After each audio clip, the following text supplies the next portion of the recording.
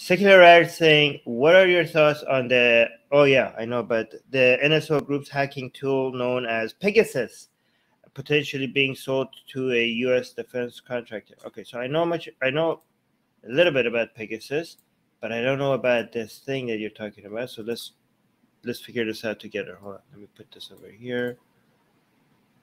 Entire screen, share. Let's see what we're looking at. All right, so U.S. defense contractor in talks to take over NSO group's hacking technology. Okay, I don't understand. This is supposed to be an evil thing. Why is U.S. defense contractors now using it? So I don't know if this is Pegasus. Like U.S. defense contractors are going to use. Okay, let me actually read before judging. The U.S. defense contractor L3 Harris is in talks to take over NSO's group surveillance technology in a possible deal that would give an American company control over one of the world's most sophisticated and controversial hacking tools. Okay, this is dangerous. Guys, we're all screwed. We're all screwed. Nothing that you have now is safe. Nothing is private anymore. Multiple sources confirmed that discussions were centered on the sale of the Israeli company's core technology or code, as well as possible transfer of the NSO. Why are they okay? So this is Pegasus. What they're not mentioning it, right? Transfer of NSO personnel to L3 Harris, but any agreement still faces significant. Guys, I thought this was like an illegal thing. Anybody who worked with this Israeli company would have been like blacklisted. Now, like U.S. defense contractor has access to so we're just normalizing this, right? I don't understand. Like now, all our phones are completely transparently available to everybody. Guys, everything you type, everything you send, apparently now everyone could see. Like somebody's within the. If you think I'm naive and it was always like this, no, it was not always like this. This is so transparently now. Everything is available to everybody. So secular rarity in the live chat is saying yes. I think specifically calls out Pegasus later on the article. Okay. Okay, but any agreement, how is this legal? But any agreement still faces significant hurdles, including requiring the blessing of the U.S. and Israeli government, which have not yet given the green light to a deal. Well, they shouldn't, oh my God. In a statement, a senior White House official says such a transition, if it were to take place, raises serious counterintelligence and security concerns for the U.S. government. Hey, guys, so this is, by the way, when you say a U.S. defense contractor, we're talking about the private sector. So this is not even the government, okay? The private sector now has access to a technology where nobody, not even the government, should have access to. I know this story was jointly reported by The Guardian, The Washington Post, and Haaretz. Is that how you read that?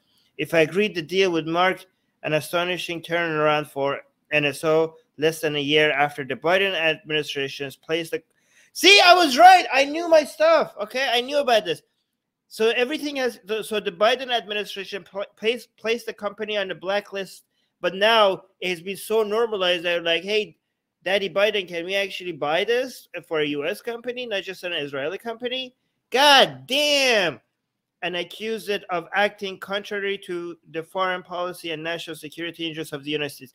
What about the people? Guys, like, and this is the normalization of your data being accessible to anybody that can afford the technology like this.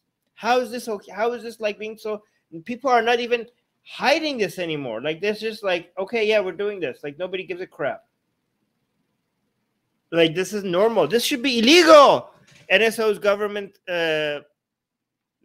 clients are known to have used the surveillance technology to target journalists, human rights activists, senior government officials. Like, guys, this technology is becoming everywhere. Like, now people are just selling it left and right. Eventually, some people will just copy the code illegally, and everybody's information will be available to anybody that has access to this code, okay? Just remember, everything you're writing is potentially... But how could human rights activists do what they're doing now if this is the case? Senior government officials in the U.S., allied countries, and lawyers around the world. Yeah, this is the journalists and human rights activists are the main groups that I'm concerned about. everything now, all their communications, like imagine, for example, an Iranian human rights activist, if eventually the Iranian government has access to this technology, like if they want to like communicate with people outside of Iran to send their messages out, like, well, okay, everything on your phone is now accessible to whoever can hack your phone, and now everybody who you contacted, now the Iranian government could see all the people you've contacted as well, and they're also going to be at risk as well. Anyways, this is so stupid. Where's Pegasus? I'm not going to read the rest of this because it's going to take a while. Oh, look at this. Yeah. NSO, which is being sued by Apple and WhatsApp in U.S. court, has in the past said it takes all allegations of abuse of its tools. Okay, no, never mind. I'm not going to read the rest of this. It's going to take a while. This is just scary.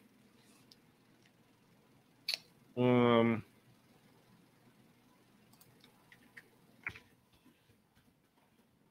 yeah, Pegasus. Here. The Guardian and other media outlets have also detailed how NSO surveillance technology, Pegasus, has been used by company government clients to target American citizens. Okay. Anyways, okay, so the question is, what are your thoughts on this? I am scared out of yeah, I'm scared shitless. Okay, that's my response to this.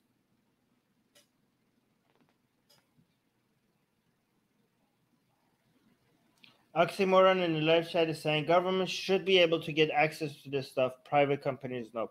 I don't know if governments should be able to get. I like your private. I mean, this government shouldn't be able to just like willy nilly. Like you, okay, back when we didn't have these stuffs. Okay, like for example, your house used to be a private area, and even the government coming in, they needed like a permission from a judge. Like they needed a warrant, right? So there's certain things that are private to an individual, and you need specific you know, you needed permission. You can't just like walk in, right? I'm pretty sure if even governments have access to this information, they're going to just use it on our private lives without anyone's permission.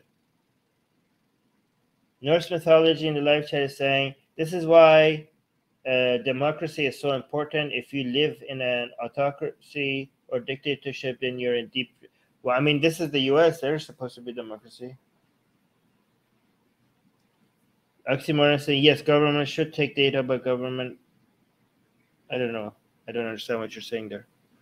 All right, let me go to the next question. Anyways,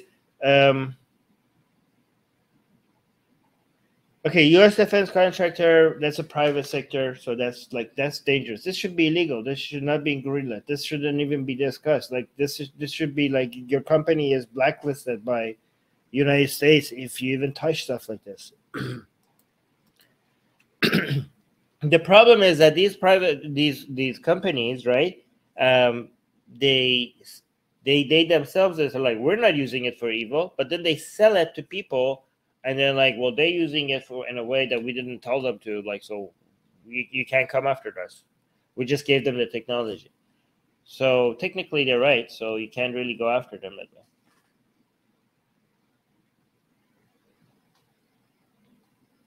Yeah, I guess like, okay, so fine. I guess like you're right. Oxymoron is saying for monitoring terrorism and stuff like that. But the problem is that the government, yeah, so you're saying the government needs access to technology like this for monitoring terrorism and stuff like that, okay? But which government?